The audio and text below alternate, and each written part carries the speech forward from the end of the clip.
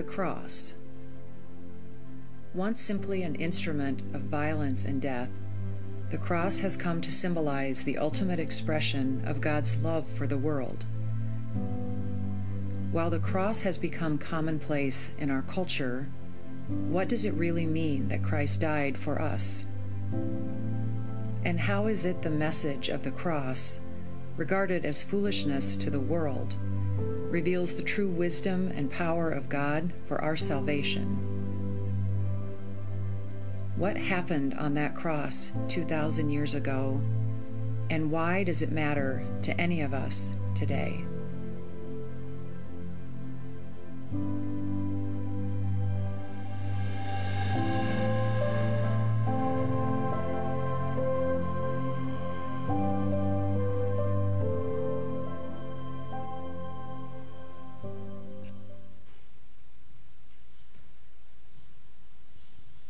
All right, good morning, church.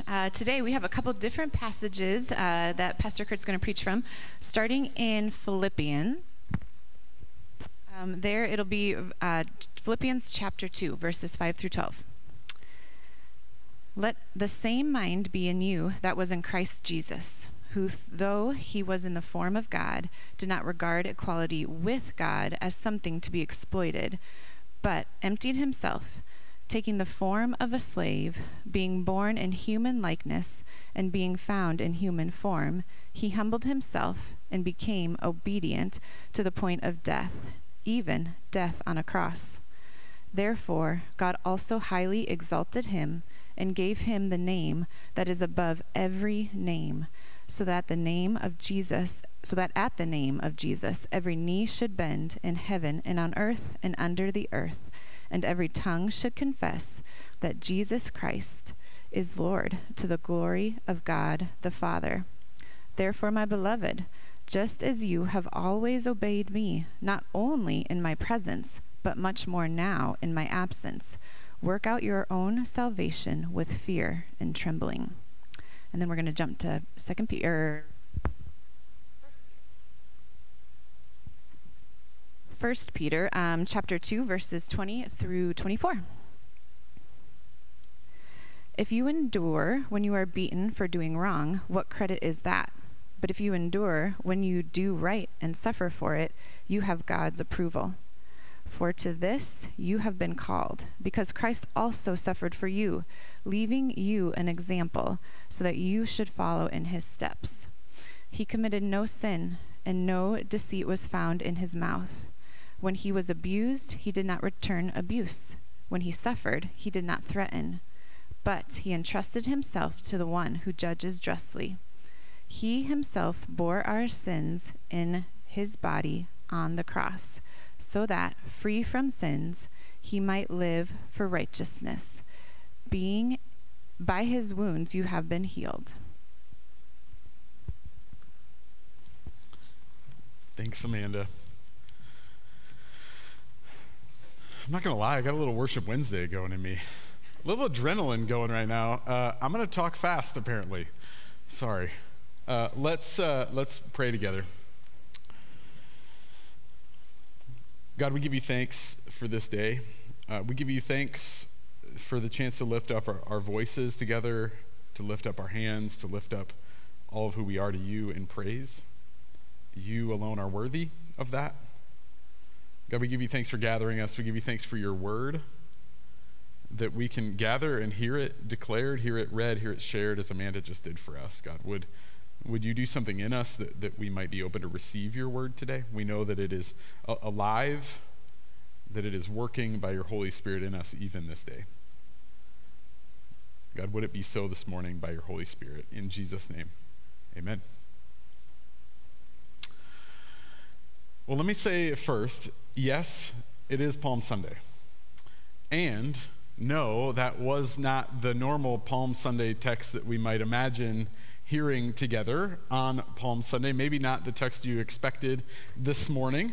Part of that is because if you've been with us, you know that we've been in the middle of this sermon series called The Wondrous Cross, where we're looking at the various historical pictures of the cross and what the church has held the cross to mean over the course of the church history, so that we might understand what the cross means for us today. And today, Palm Sunday actually is a great fit for our vision of the cross today. And what we're going to look at is the cross as moral example. The cross as moral example. Now, on Palm Sunday, Jesus gives a glimpse of who he is when he rides into the city as the King of Kings, not on this amazing, beautiful war horse, not in this opulent chariot, but on this borrowed donkey. So certainly on Palm Sunday, we can look to Jesus as an example. We can look to this entry as an example. When we think about moral example, this is certainly one picture of that in the life of Jesus. But Palm Sunday is not the cross. Spoiler alert, that's Good Friday. Hang with us this week. We're getting there. And while Jesus certainly gives us a picture of moral example to live by on Palm Sunday, there is a subtle difference between that picture and the picture of the cross. So we're going to look at that a little bit today. But before we do that, I want to just name, honestly, that these words, cross as moral example, it makes me feel something.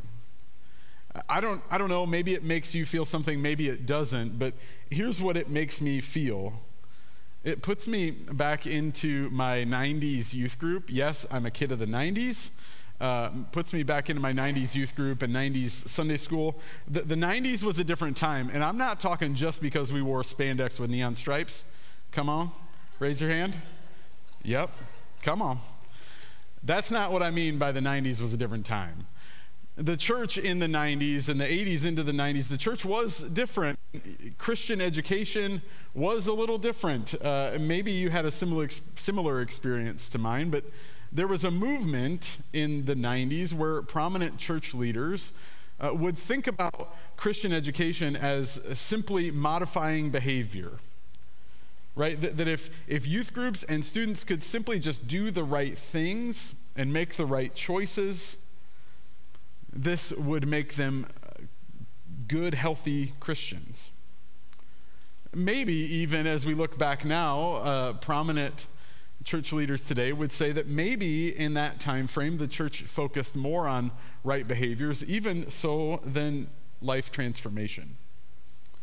So when I hear moral example, I connect these words with some of my background that says, if I just match my behavior to what God wants, God will be pleased with me. Versus allowing God, inviting God to change my heart, right? You see the difference there? One might say that a change of heart will always lead to behaviors, but behaviors will rarely lead to a change of heart. Again, maybe you had a similar experience, maybe you didn't. Maybe you remember some of those moments where maybe someone told you, if you just don't drink or smoke or curse, God will be happy with you, and that will make you a good Christian. Maybe that wasn't your experience, and that's okay. Here's really what I think of when I think about moral example. It's this picture. It's these bracelets. And I want to say, if you're wearing one today, this is not bad. I promise you, this is not bad. But this is what I think of when I hear the words moral example. Again, these are not bad. Don't throw them away if you have one on. But I do want to say maybe there's some nuance that I want to add to this. I don't know how many letters. I should have lettered this out and see if there was enough bracelet even to do this. I missed an opportunity. But here's what I want to propose. Here's the nuance. Here's the nuance that I want to propose. Here's the question. Instead of what would Jesus do, how would Jesus live my life if Jesus was living my life? Right? How would Jesus live my life if Jesus was living my life? It's nuanced, but it's different. I think this little subtle nuance is what helps keep this moral example from being a legalistic mindset that says, if I just make the right choice, that makes me a good Christian. I love this language. This is not mine. I stole this from a friend who I think stole it from a friend. Lots of people say something like this. It's not mine, but I love the language. And here's why. We often think of Jesus on the cross as our default of Jesus, right? But remember, Jesus in fact is living today and did in fact live a life not unlike mine and not unlike yours. I would imagine he probably spent a little less time on Instagram than I do, but not unlike my life or yours. Jesus lived a human life with human emotions, feeling human things, a same experience of being a human that we have today. And not only did Jesus live that human experience, he lived it perfectly. He gives us this perfect example of a flourishing life. And not just in like the first 30 years of his life, but also even in his life as he led up to the cross, as he was led up to the cross. So I want to assert to you today, that the cross as moral example is about so much more than simply living life, making the right choices, being a good person or a nice person, or doing the right things versus the wrong things. I want to propose that the cross as moral example actually means living a life as an apprentice of Jesus. Living life as an apprentice of Jesus. Now, maybe I'm getting ahead of myself a little bit, so let's slow down. Let's think specifically a little bit about Jesus and the cross as moral example, at least how Paul gives us in Philippians. If you noticed, Paul started his passage with this. He started this part of chapter 2 like this. Let the same mind be in you that was in Christ Jesus. Let the same mindset be in you that was in Christ Jesus. There's a couple things that are important about this. Have you ever wondered who the you is? It's not you like Micah or Sarah. It's you like the church, right? It's not an individual you. It's not just you as a person. It's you collectively. You, the church, let the same mindset be in you. There's a New Testament scholar named Michael Gorman who would paraphrase it like this. He would say, have the mindset of Jesus in your community, right? Have the mindset of Jesus in your community, because your community is indeed a community of Christ. Maybe then the next question, maybe you're wondering, what is the mindset of Jesus? What is the mindset of Jesus that we're supposed to follow? Paul tells us that too. I'm going to read this again. This part of Philippians is called the Christ hymn of Philippians, if you're familiar. This is just a paramount piece of the New Testament, of Christology. So I'm going to read it again. I don't think we can overhear this. Paul tells us what the mindset is in verses 6 through 11.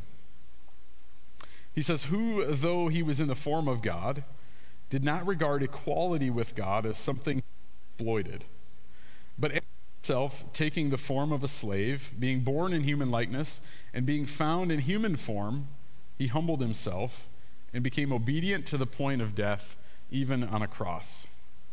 Therefore, God also highly exalted him and gave him the name that is above every name, so that at the name of Jesus every knee should bend, in heaven and on earth and under the earth, and every tongue should confess that Jesus Christ is Lord, to the glory of God the Father.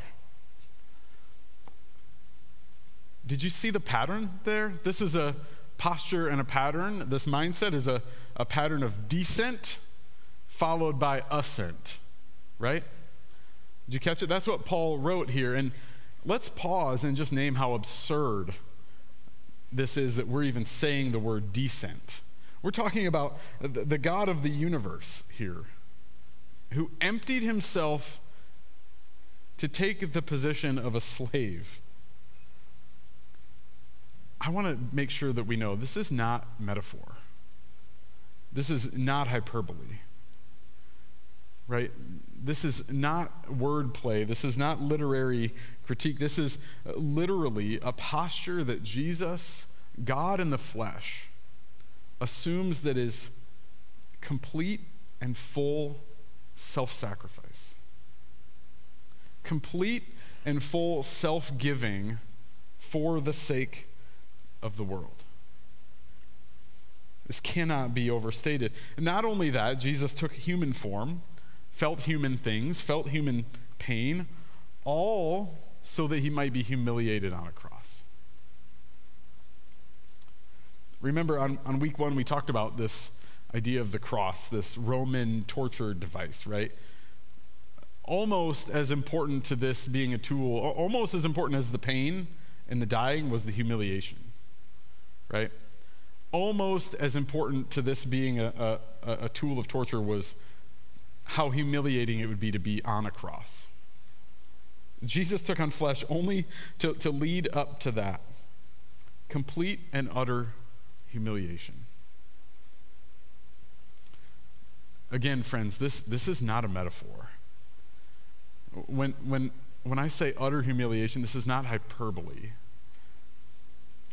This is Jesus, God in the flesh, seeing his part, his membership as one member of the Trinity, as something that's not worth holding on to avoid those things for you and me, for the world. Paul says, church, have that same mindset. Whoa. Like, really, Paul? Are you sure? Are you sure? Obedience to death, self-giving, self-sacrificing love for the sake of the kingdom of God, for the sake of others. Let this same mindset be in you. Now, I know it's Holy Week, and we're going to get to this part, but that's the descent part. There's also the ascent part, right? We can't forget the ascent of this. When we think about imitating the life of Jesus or wondering how Jesus would live our life if he was living our life, we can't forget that just as we suffer and die and are obedient even to the cross, even as we imitate that, by the Holy Spirit, we imitate the ascent as well. Romans 6:8 says, if we've died with Christ, we believe that we will also live with him. That's coming in Holy Week. We'll get there. But I want to jump now to 1 Peter too. 1 Peter also. Because there's something really important here as well. I want to read just the first little part of this again. Maybe. Verse 21 says this: For this you have been called, because Christ also suffered for you, leaving you an example so that you should follow in his steps. This word example is super cool. And super cool in a way that helps us understand that sometimes our English Bibles just don't capture all the richness. This word in Greek captures an idea, captures a process. This word actually refers to a way that the Greeks would teach their kids how to write, how to learn the Greek alphabet. The Greek people would have a tool like this. This is obviously a modern version of this, but they would have some sort of surface where the letters were on the surface, and they would have their kids literally trace the letters over and over and over and over and over, like building muscle memory until they figured it out, until they had the letters. I don't imagine there's probably any paper or parchment or anything like we think of tracing now, but you get the muscle memory piece, right? Over and over and over. Think about how effective this would be. I don't know about you, but when our kids were learning how to write, and it feels like a long time ago, maybe there's something different. They had paper like this that had like the dotted lines, right? And you trace one, but then you write the letters next to it. Yeah. Yep, I see some heads shaking out there. Now, of course, Amber and I's kids learned how to write, learned how to make letters here, but they were not learning how to make copies. They were learning how to write. This is why all of our handwriting looks a little bit different. And if you opened up some old Greek manuscripts, you'd probably see some very similar writing, because we taught our kids a little differently than the Greeks. Think about how much better Amber and I's kids would have like direct copies of this if they just traced it over and over and over and over. So I think the most literal term, the most literal way to think about example, as Peter writes, the most literal way to think about this is the example is the closest of copies.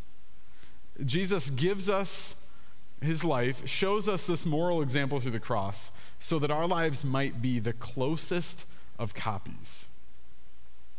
Just like those Greek letters, over and over and over. That our lives might be the closest of copies. I like that phrase when we think about Jesus and discipleship. Because in Jesus' suffering, and not just suffering, right? Again, we often jump straight to Good Friday and think about Jesus' suffering, but Jesus' life as it led to suffering. Jesus, the way he lived leading to the cross, I think is just a beautiful example that shows us how our lives might become the closest of copies to the life of Jesus. And we're going to remember that this week, right? It is Holy Week. We're going to remember all of these things. We're going to remember that Jesus was unjustly arrested, that Jesus was unjustly mocked and beaten. We're going to remember that Jesus allowed those same people to literally crucify him. And he didn't even so much as speak up to defend himself. Right? Instead of calling on angels to come to his defense, he prays for his captors. He says, God, forgive them. They don't know what they're doing. Instead of causing the heavens to crash down on his enemies and causing him to go free, he allows this horror to happen to him so that, as Peter says, that he might bear the sins in his body on the cross, so that free from sins we might live for righteousness. Friends, the cross is an example of what it means to follow Jesus with all of our lives. This is the cross as moral example. There's a New Testament scholar, her name is Karen Jobes. I might be saying that name wrong. If I am, if you know that, you can correct me. But she says this about the cross as an example for us today. She says, "For one cannot step into the footsteps of Jesus and head off into any other direction than the one that he took. And his footsteps lead to the cross, through the grave, and onward to glory."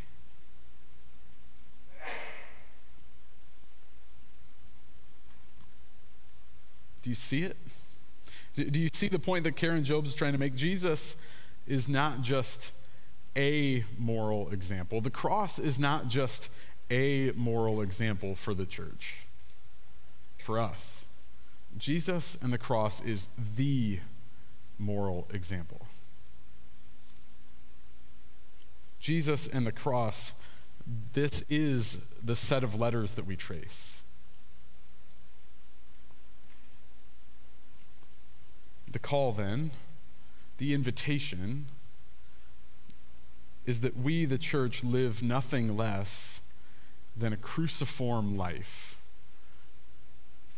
A life that looks like Jesus' life. So then, let's go back to the first question that we asked at the very beginning. How would Jesus live my life? How would Jesus live your life if Jesus was living our life?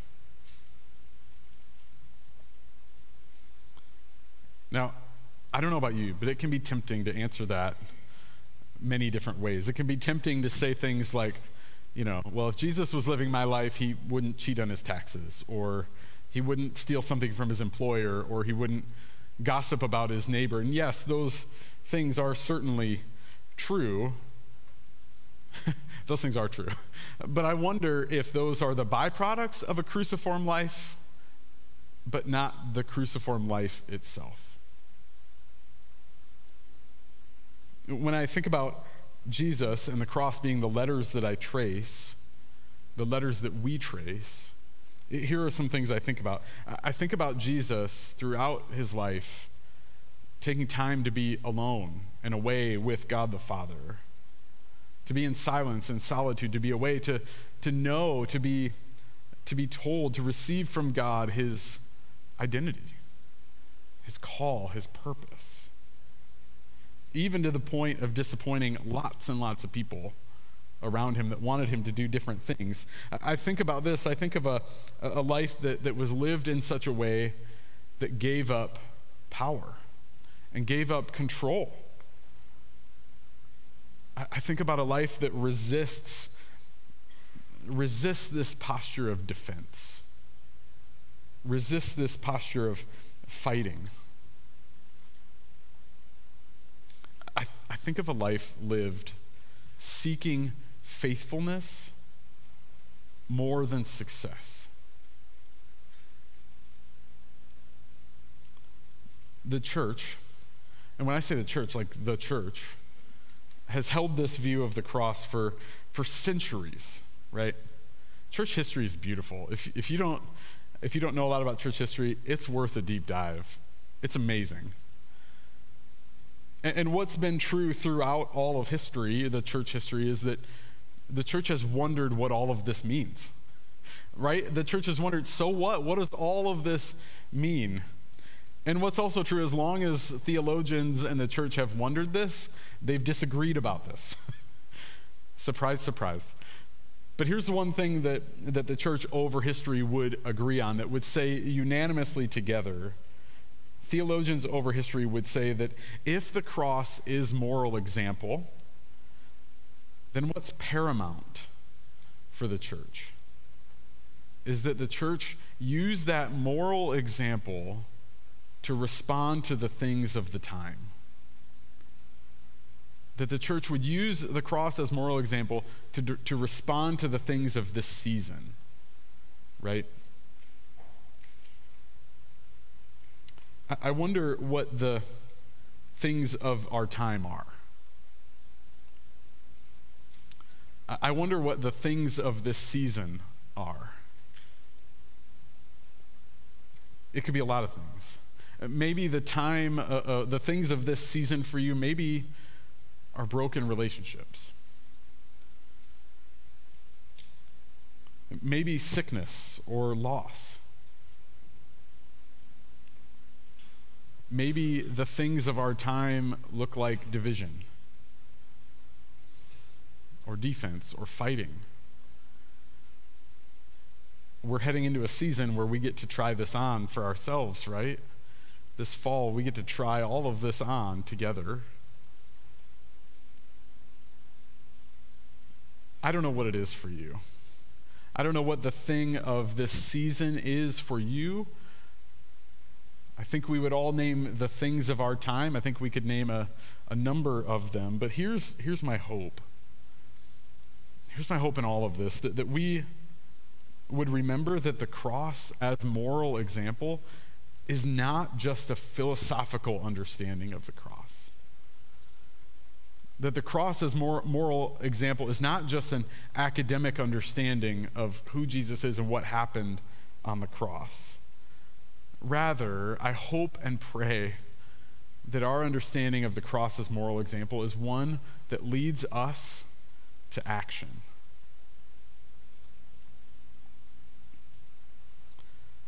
Now, maybe you're like, holy smokes, that sounds terrifying. Yeah, kind of.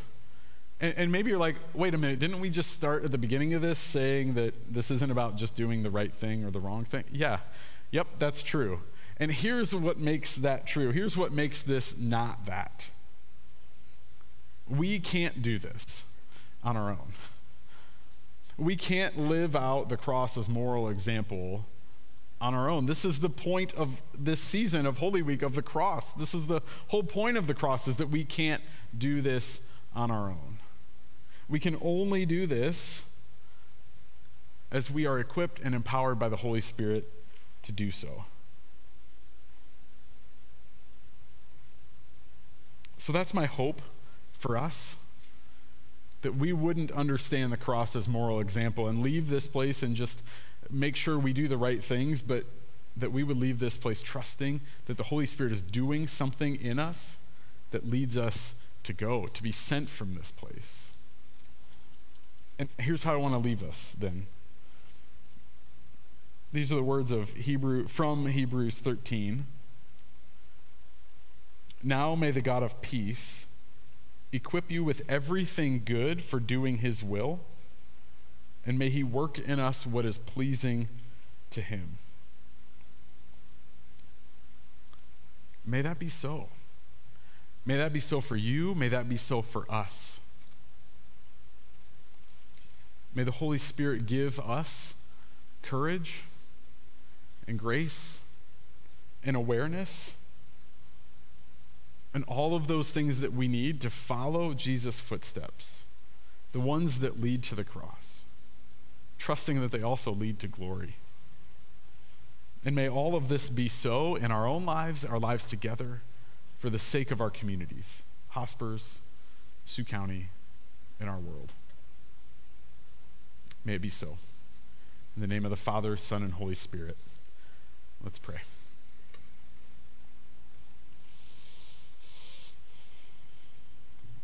God, we give you thanks for your Son Jesus, for the example that we get to see in the cross, the example of humility, the example of self-sacrificing love, for all of the ways that we get to see this week, and we get to see Jesus walk up to the cross and all of that means for our lives. God, would you give us the courage to self-examine this week? Would you give us the courage to notice the places where maybe you're nudging us? To be curious about this question of how you, Jesus, would live our lives if you were living our lives. Give us the courage to reflect boldly, trusting that in all of these reflections you are present, you're delighted, and that you love us deeply. May it be so. In Jesus' name, amen.